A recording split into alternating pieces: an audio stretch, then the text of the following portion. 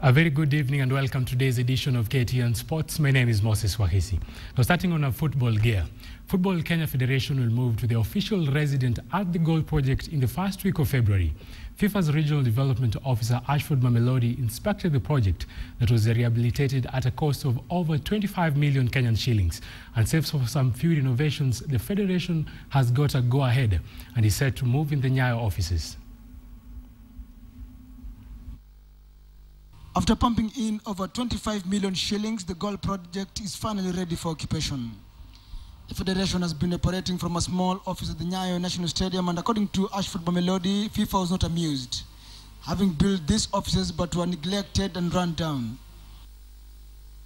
It has always been a concern that these premises were not occupied, and we understood why they were not occupied, because at the time they were not habitable. After discussions with FIFA, we agreed that we have to renovate this facility. We don't want to be spending money when we have our own facility. It has taken about 1.5 months to do this work. There was practically nothing. The place was vandalized and run down. When we visited the place, workers were putting up the perimeter fence, finalizing on the kitchen, while the offices are ready, and what is remaining is the dormitories and the parking bay. We are occupying the place, and we intend to occupy this place before the end of this month, or let's say first week of next month.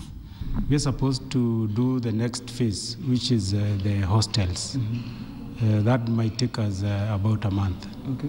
So by the end of, by mid-February, we are supposed to hand over. There are plans to build 2 stadia near the facility in the near future.